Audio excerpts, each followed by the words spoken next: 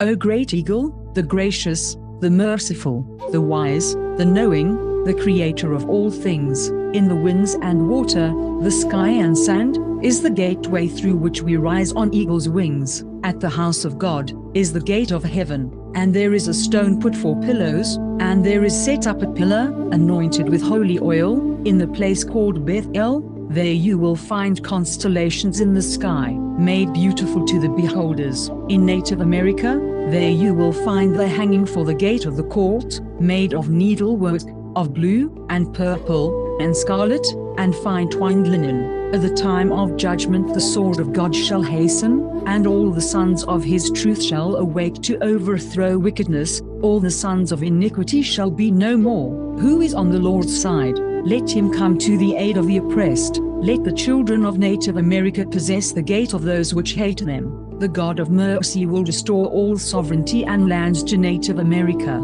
He spread the earth, and placed stabilizers in it, and grew all things in proper measure. Amen.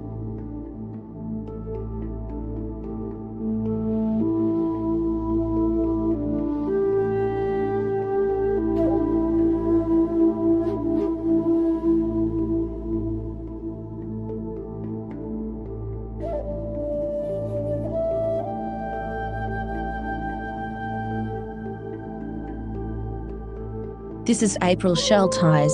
I was treated like garbage my whole life, and then they tried to throw me away. I am a victim of genocide. My dogs were poisoned, 2 brothers are dead, and a niece, too. This is Rome. They called me Easy Kill. They called Jews, Muslims, Africans, Native Americans, Mexicans, and others Easy Kill, too. It was genocide. Never, never forget. The scriptures say, He hath showed thee, O man, what is good, and what doth the Lord require of thee, but to do justly, and to love mercy, and to walk humbly with thy God.